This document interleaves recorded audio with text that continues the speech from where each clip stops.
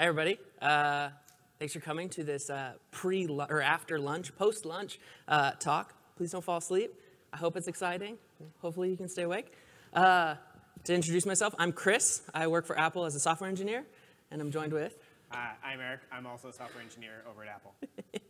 Cool. As you can see, we're going to be talking about Kata containers and virtual cluster. We're not really going to touch on Cluster API, but that's the basis for this is all being provisioned through Cluster API. So to get us started, we are in the multi-tenancy track right now. So as I'm going to just make an assumption that all of you are interested in running multi-tenant Kubernetes. If not, hopefully it's still interesting to you. But as everybody here knows, multi-tenancy in Kubernetes it's hard. It's not easy. There's a lot of steps that you need to do. And realistically, out of the box, it just doesn't work. There's a lot of pieces that you want to use as a user of Kubernetes that just aren't accessible. And to make this even harder, hard multi-tenancy, actual isolation of workloads, is very difficult on top of that. And this is all based on the amount of attack vectors that Kubernetes has and the difference between the access levels that a data plane has versus a control plane and the pieces that are attached to a control plane that you have access to when you get something like cluster admin. This talk is going to be split into two sections. We're going to first talk about control plane multi-tenancy, and then we're going to talk about data plane multi-tenancy, and then we're going to talk about some improvements that we've done or features that we've added to Kata recently to make that multi-tenant story even more advanced in Kubernetes itself. So to get us started, we're going to first talk about multi-tenant control planes. And there's a bunch of tools in this space these days to do this. And we're only going to focus on one. It's one that I'm a maintainer for. It's called VirtualCluster. There's another project called vCluster that you could use some of these same exact technologies and tools to implement with that. Lots of other tools in this space as well. So before we get started on that, we're going to first talk about some issues that you have running multi-tenant control planes itself.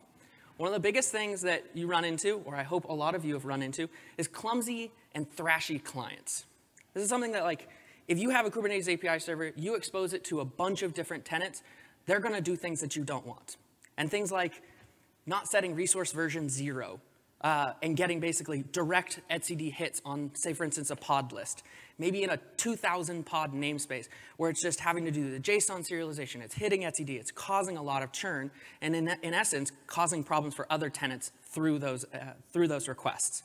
And so in this example, we're basically just saying 3 tenants doing this pod list and basically hammering etcd, causing problems for other tenants, and in essence, taking down that single control plane from that standpoint. On top of that, users these days, as Kubernetes has become this base platform that we can build platforms on top of, they want access to all of it. And out of the box, you can't do this. You can't add namespace access to just any random tenant without a lot of controls around it, without figuring out how to implement like custom APIs to make all of that possible. Things like HNC that you could throw in here to do this. But out of the box, it's just not very possible. And when you layer those technologies on top, you end up in a space that isn't exactly Kubernetes. You end up then in a place where you can't do cloud-native tools. Things like normal CI/CD tools that want access to the entire cluster or multiple namespaces, or the ability to create a whole namespace to deploy like a red-green deployment or a blue-green deployment. And so you end up in this place where it's just hard to implement these strategies. I hope that's things that you all have actually experienced as well.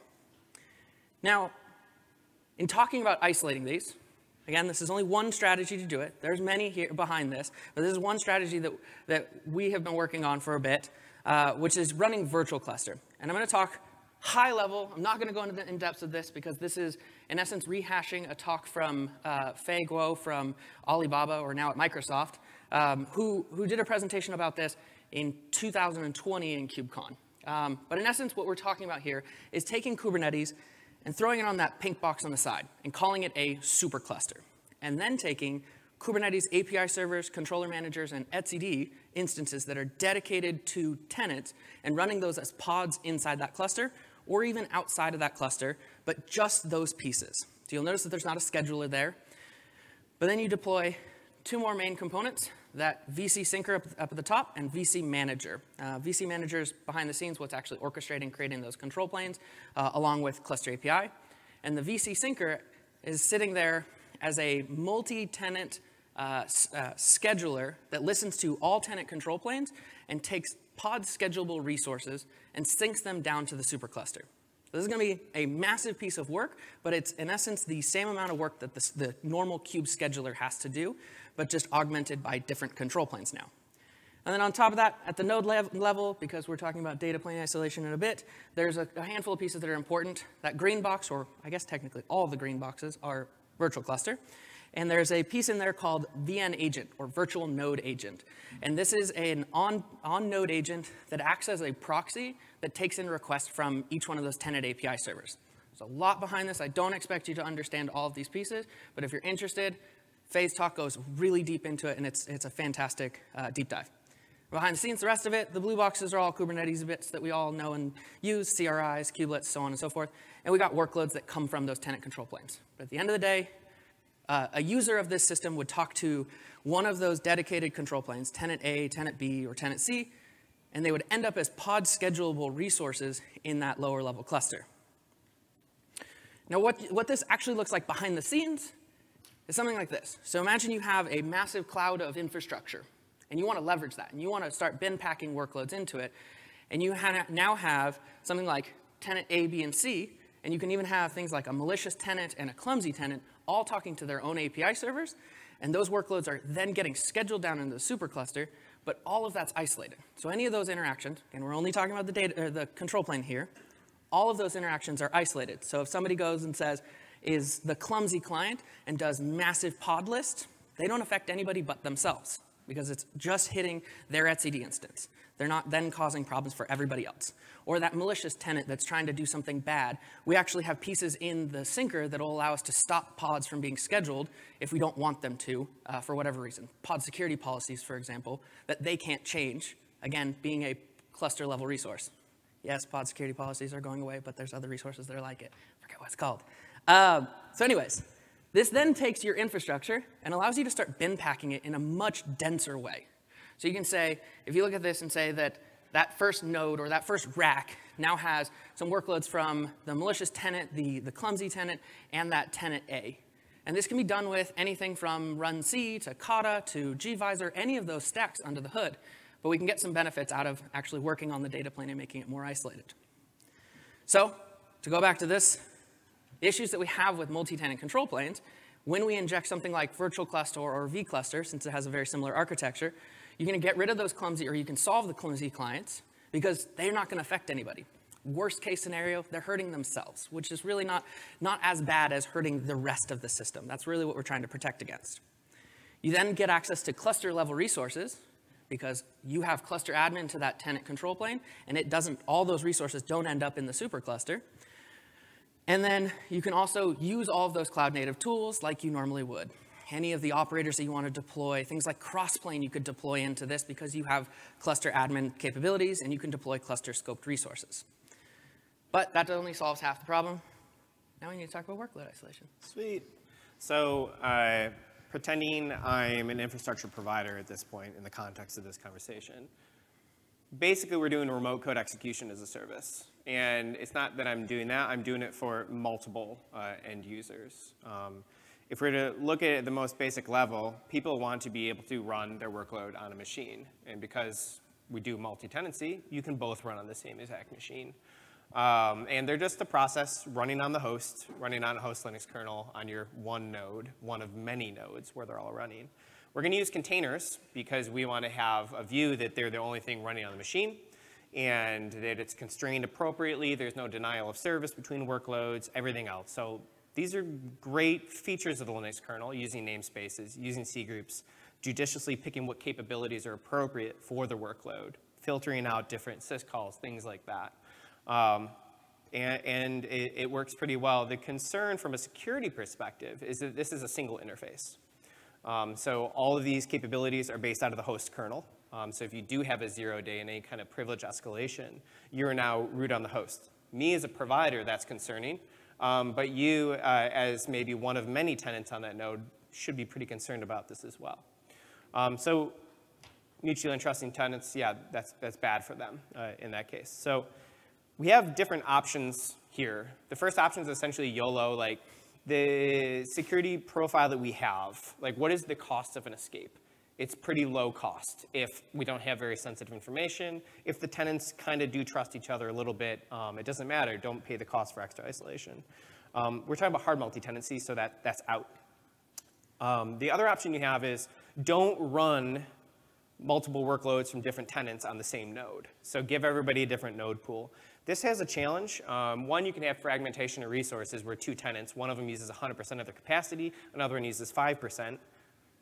That's unfortunate. Two, if you do have an escape, infrastructure provider, that's concerning. I don't have 2 layers of isolation anymore. Also, if you have an escape and yeah, you're stuck on your one Kubernetes worker node, but a worker node has a lot of capabilities as far as authorization to Kubernetes APIs, as well as whatever the network has access to. So for this, we're going to say that's not quite enough. And we're going to look at providing stronger workload isolation. So let's have 2 layers of isolation. And kind of in Kubernetes and container area, we call this like generally sandboxed runtimes, being that we have 2 layers of isolation. A good example is gvisor for this. Another one, since we're talking about Kata, you can guess it, is we're going to be talking about Kata containers. So in the example, going from a traditional container on that side, I guess it's your left side, versus the right-hand side, with Kata containers, we launch a minimal virtual machine, so 1 layer, hardware virtualization, and then within that, on a guest Linux kernel, we're creating regular containers using namespace, C groups, all the things. 2nd layer of isolation, the guest kernel. A touch more detail, what that ends up looking like. Kubelet talks to containerd or cryo, talks to a task shim below that, so like a Kata shim, or it could be traditionally like a run C1, or it could be anything really.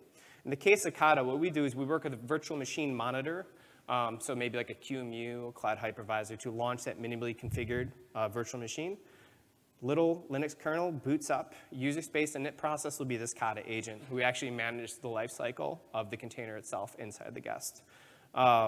We'll talk about these little components a little bit, and that's why I'm kind of introducing it. On the bottom, there's way too much information you shouldn't care about, other than to know that networking just works. Usually you drop a veth into a network namespace. We then, all traffic is piped directly into the guest such that the container workload has access to it without any configuration necessary. And then we can get into how we can leverage these things to come together. Cool. Thank you for that. So VirtualCluster introduces one thing, which I left completely out until we got to this. Out of the box, Kubernetes does one thing that is kind of odd. In essence, services, because they're a virtual component, are actually allocated, the IPs from them are allocated from a CIDR range that's hard-coded into the API server flags. So you set that, and it basically gets allocated. Now, if we go back, if you think back to that diagram before, you in essence have 3 tenants talking to another tenant. What tenants are you supposed to basically make those service IPs routable from? That's the space where things start to break down. And so we got together and basically tried to figure out how we can make this all possible using Kata under the hood, and that's what we're going to dive into. So again, this is that architecture. Imagine those 3 tenants. Those service cluster IP ranges that are in those API server flags, those are allocating the routable IP addresses for them. And they could be overlapping, 192.168/32, right? So we're going from there, and we're punching that into the supercluster, which now has a completely different range, or potentially overlapping, and you can cause a lot of problems.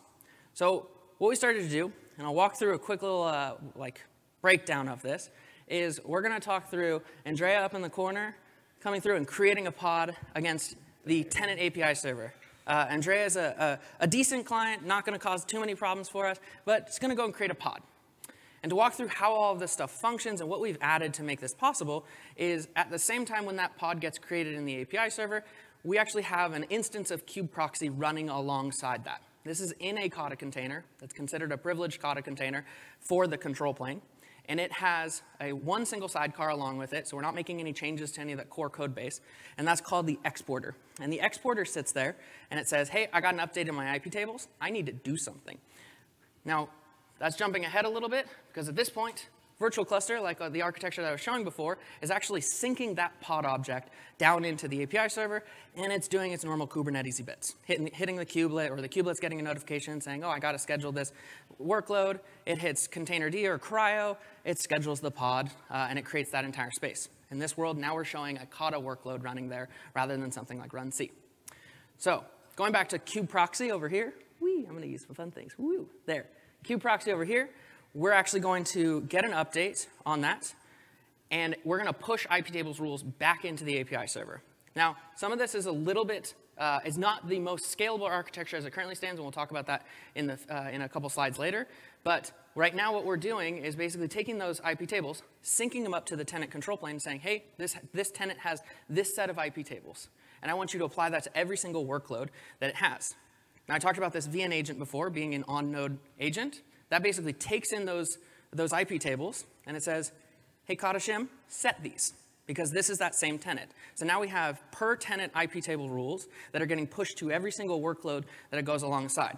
So if you repeat that entire process, you're pushing a new set of rules into those Kata containers so that it has that new space.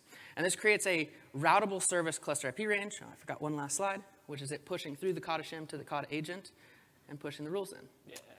And at that point, yeah, if you're in one of these tenants, we'll show you a little bit deeper dive of that. So imagine now we have 2 nodes, back in that example, and we have 2 different Kata workloads running. One's at 10.0.0.1 and 10.1.0.1, and those are on some random node IPs that we don't really care about in this one. Say you're coming from that one where we're doing that curl to the foo service. This is one of those things that gets pushed into the IP tables rules. This is actually now taking 192.168.220 and saying, hey, I got to figure out where to route this. Now in the Kata guest, we can actually do IP tables denatting to that 10.1.0.1, and then it just hits host networking, goes across, and lands in that actual workload. Yeah. So quick demo of how this all functions, and then I'll come back to that slide just to give you a little bit of a refresher.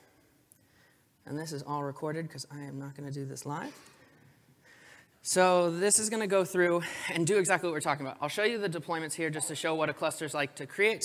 So if we actually look at this, this is what a virtual cluster spec looks like. Am I doing time-wise? OK, so that's what a virtual cluster spec looks like that you go create this cluster. You have a cluster domain in there that gets pushed into things like core DNS that you'll see deployed and some other flags that don't really matter for this demo. I think that started. Cool. So this is now going to go, and it's going to go VC. It's going to use a kubectl virtual cluster plugin that allows it to actually write out a kube config for this tenant control plane specifically. So it's going to bring up an etcd instance. Remember I was telling you before, it only brings up a couple components. So it brings up the etcd instance, the API server, and the controller manager. The cluster is now created, and now we have access to it. And just to show this is what a kube config looks like for one of these tenant control planes, looks something like this. We're redacting all the certificate data and all of that. And maybe I can speed this up. From here. I'm still nervous. I know it's recorded, but yeah. I should probably speed this up. But anyways, we're going to now show you what that virtual cluster looks like. So if you kubectl get all-a, so all namespaces, this is all you see. And I'm going to do one more time where I'm actually hitting the supercluster just to give you the difference. So we're talking to a tenant control plane running in the cluster that I'm now hitting, which has all of these resources. And there's a bunch of pieces here that are important that I'll show later. But in essence, we now have a couple new namespaces. So that default dash with a hash VC sample 1, that's the cluster name and the prefixed namespaces. And this is how we can basically create namespaces on behalf of users in a lower level supercluster and isolate them. So we prefix all those namespaces. If you have long namespaces, this is always a question that gets asked. If you have long namespaces, it truncates it for you, but still makes it unique.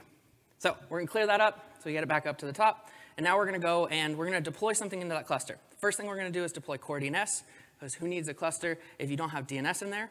And what's important about this is those namespace prefixes that I just showed, those are actual parts of the FQDN when you're in a cluster. And so we need this because we configure this core DNS instance as the name server on every single pod that comes from your tenant control plane. So everybody has their own isolated DNS servers. You can set that to resolve to whatever behind the scenes you want. Again, I'm going to show you the difference in clusters. So what's cool here is I'm going to highlight that there's replica sets and deployments, but nothing from that tenant. And this is why we deploy a controller manager, because we only care about pod schedulable resources. We can take that and say, once the controller manager and the tenant scheduled it or created a pod for it, we'll take that and push it into the cluster. Now the supercluster becomes a pod scheduling domain and allows us to scale that even wider. And I missed talking about it, but it showed the pod up at the top with its -default namespace. So next thing we're going to do is we're going to deploy a Kata workload. And this actually isn't calling out Kata in here from a runtime class standpoint, because what we've done is to make it extra secure, you don't even have to set a runtime class. We inject that automatically. You deploy a pod like a normal Kubernetes deployment, and it ends up in Kata behind the scenes. And what I'm deploying here is two different applications, PHP Apache, because we all love PHP, right? Right? Cool. And a networking pod so we can actually do some tests, and one service so we can actually do some routing tests in the actual cluster. No, I'll leave it alone. I'm going to speed it up. I think I could probably speed this up a little bit. So now we're going to go get pods and services in that tenant control plane, show that those things were created, and show the service cluster IPs. So you'll notice here that we have 10.32.0.1 for the Kubernetes service, 10.32.0.106. That's allocated from the tenant control plane on the services. And then those IPs for the pods are that 192.168 range. That's exposed by the supercluster. So in this world right now, we have routable pod ranges, and we expect things like CNIs to do zero trust out of the box at that standpoint. Now you'll see in the tenant control plane, same IPs for the pods, but different IPs for the actual supercluster services. So these are here, but they're non-routable from the tenant standpoint. Now if we go and say exec into this pod, and we hit IP table save just to show what's happening. And I'm going to use default Kubernetes just to show what's actually happening. So this wrote a rule into that Kata container that is that 10.32.0.1 range, not the superclusters range, with the comments about that kubeproxy normally injects. And I'll do a couple more tests in here just to show how things function. So in here we're going to do, using one of the actual PHP applications, we're going to grab the pod IP, and we're going to try and route to it, which is going to go and hit the same networking stack under the hood. And so we'll do exec, and we'll use that networking pod again, and we're going to grep for that one to see how that actually translates in there.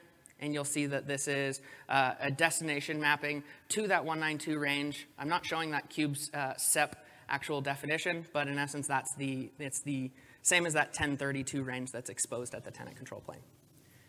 Continuing this through, we're now going to curl that, and we're going to curl the Kubernetes service, and I'm just going to hit the health endpoint because I'm unauthorized anyways.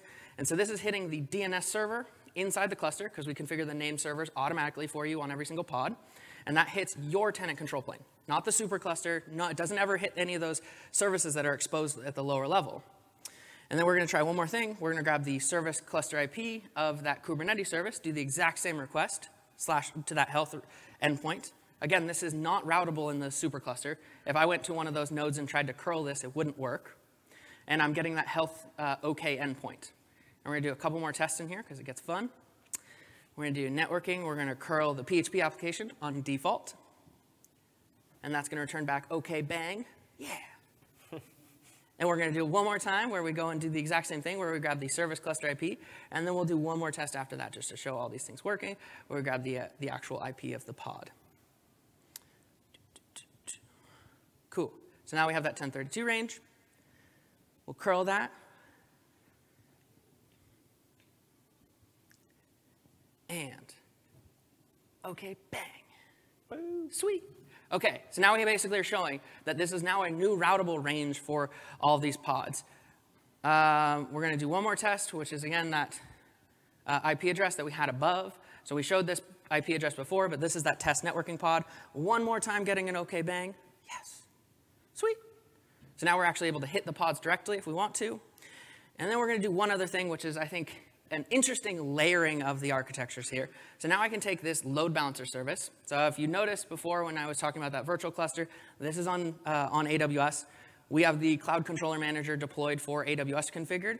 But because we do dual services, when we actually deploy this, we can leverage the platform to actually expose things at a platform level. So if you wanted to do a platform level ingress, for example, you can do that kind of function, or in this one, a type load balancer that's going to go and actually create an ELB and attach it to the same pods that are in the cluster and be routable as a platform level load balancer rather than having each tenant need to own those type of tools. So you can layer this and build pieces that are, in essence, invisible to the user, but act kind of like magic.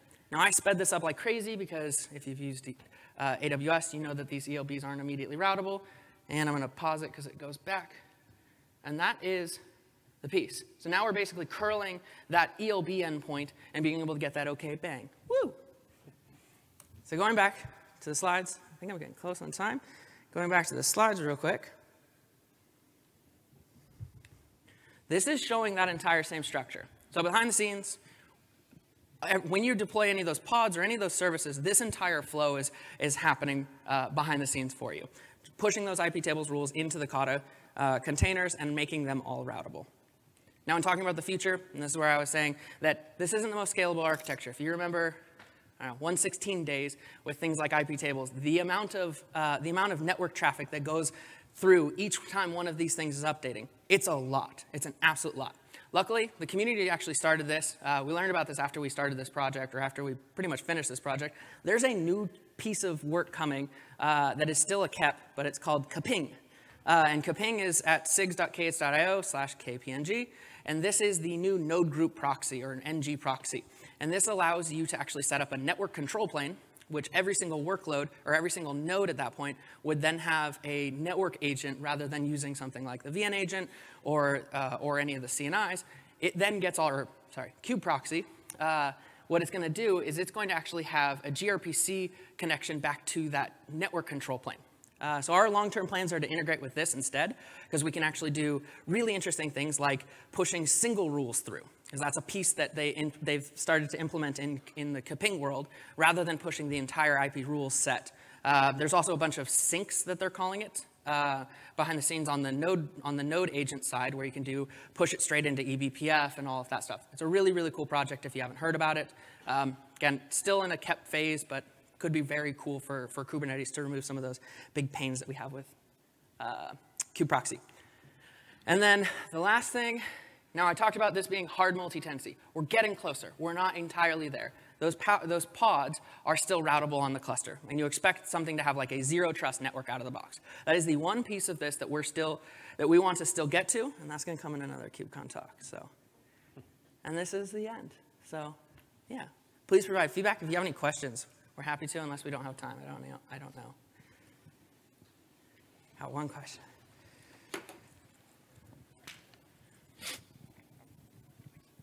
Hey, this was really cool. So you showed the routing with the IP tables and everything. I'm just curious, service meshes are obviously huge. Is this something that would work with meshes out of the box? And if so, what about like if your tenants want to use meshes inside their virtual clusters? Yep. So they could actually technically run, as long as they have the privileges to be able to access that guest OS, they could technically run a service mesh in there and do some of those same functions. The pieces where service meshes don't allow us to do the same type of function is the way that the informers work for those types of interactions and are set up to talk to a Kubernetes API server. Out of the box, they're going to talk to the supercluster. And so you have to break that down. So there's a little bit of work to make that possible. But with this architecture, you could just layer a service mesh on top of it and allow that to function. So you could have like Linkerd and Istio in the same cluster at that point. So. Thanks. Awesome talk. So the second part of the talk is pretty much about the techniques that you use to isolate the workloads in that big data plane, right? But that's only a problem that you need to solve because you are with the VCluster approach that has the supercluster with the massive shared data plane. So you could have done something different, like you mentioned a few options at the beginning, maybe have some hosted control planes in a managed cluster and then have completely separate and dedicated data planes for each of them, like whatever. So can you talk a little bit about how, like why you choose the VCluster approach and how it's a good fit for your scenario against different options? Yeah, absolutely. So why virtual cluster is a good use case to actually leverage? Control planes can be expensive, especially if you live in a on-premise world where you're deploying into bare metal hosts. It's a very expensive thing. And so being able to layer this architecture allows you to build massive clusters that you support at that level, and then smaller, more single-purpose control planes that you can easily isolate. That's pretty much the big piece behind this. There's other tools like where this originally came from the folks at Alibaba. It allows them to do this sort of isolation in their massive multi-tenant environments. So. Cool. Hey, two questions. Starting with the vCluster.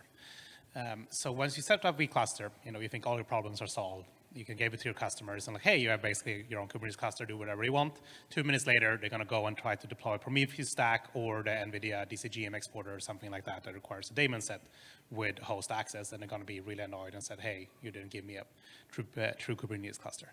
I wonder if both with and without Kata containers, you have been doing any work around that. Like if say that you run with Kata containers, then you really would need to schedule that pod inside the same container as the workload is running to be able to extract metrics for that workload. The same goes with like log collection, fluent bit, and that type of stuff. Yeah, I'm sort of struggling. Can you help me? Yeah, help me a little bit with what you're trying to get to. So I'm trying to get to that. If users want to run their own, say, Prometheus instance, they're going to want to run their own node exporter, and you obviously can't let them run that on, on the bare metal host because that's where everything runs. And then do you provide any facility for them to run that inside the Kata container, the same container that their other workloads are running in? Not as of now. Yeah. That's something you could potentially do. It's just something we haven't looked at. And we are doing things that we haven't pushed up yet, but we are actively talking with the rest of the folks on VirtualCluster around how to expose metrics better, but not node level metrics. So like not NPD or like node problem detector. And what do you do with kind of logging? Like how do people get logging if they can't deploy their own like fluent bit daemon sets and that type of stuff? Yeah. So out of the box, you get access to logs through normal through that VN agent. It's basically a proxy that allows you to get to the actual logs on an individual container. It injects the prefixes, which is what keeps it so that you can't talk to another tenant's workloads. For running things like a daemon set that has a logging agent out of the box into it, that's something that we don't have yet. Yeah. So. Okay. Yeah, I mean, you can run your own logging agent and collect that on their behalf and do some multi-tenancy there. I guess, which is the same thing that we do. The next question is around performance in Kata containers. Yeah. Now, I haven't looked at Kata containers in a while, but both in terms of kind of GPU pass-through and storage, it looked like it would have a lot of overhead. Like the Kata container way of doing storage pass-through with VirtIOFS seemed very unoptimized, at least a while back. There's actually a wonderful talk on Friday afternoon, like when everyone else is gone almost, like a good talk right around then, about how to mitigate the cost of shared file system performance. Okay, guess I need to change my flight. No, but I mean, basically best case scenario, your provider has some kind of direct assigned storage. But so you would mount it inside a Kata container with like NFS or something like that. Yeah, or to be able to do direct assignment of the block device itself. So a lot of times you end up creating a block device, attaching it to a host, mounting it, passing that mount into it, and it's just a little bit extra. If you can actually just only do the mounts inside the guest and you're dealing with it at a block instead of block a file volume, system, it's better. It's still much not better as great performance, as but it still is. Yeah. What type of applications do you guys use this for? Like, do you use it for any high performance applications like neural net training? I mean, it's up to the end user. It's a variety, including if you look at different database applications, things like this. Okay. So you consider the performance acceptable for like all types of use cases? In our specific instances, I think that I haven't had any issues in our particular, but really it varies very much depending on your end user and particularly what they're looking at. Cool, thank you. Yeah. Great presentation. We have 1 minute left, so if any quick questions. Any other last minute thoughts? Or comments? Comments, yeah. Conjectures? You can also file feedback right here. Yeah. Awesome. Oh, we got one more. Yeah. Oh. Yes. So I see that you're using Kata containers for the workloads, but have you thought about using Kata containers to isolate the control planes? And why wouldn't you, or why would you? In this world, behind the scenes, these are actually being deployed into Kata containers. We're just not talking about that piece. Under the hood, because those are being deployed into one or many of those superclusters that are configured as like the default runtime classes being set to micro VM, it's just automatically deploying. We're just not calling it out in the slides. Okay, thanks. Yeah, as well, there's some Kata stickers up here if you all want to after. I don't know if there's enough for everybody, but there's some. Cool. All right, thanks everybody.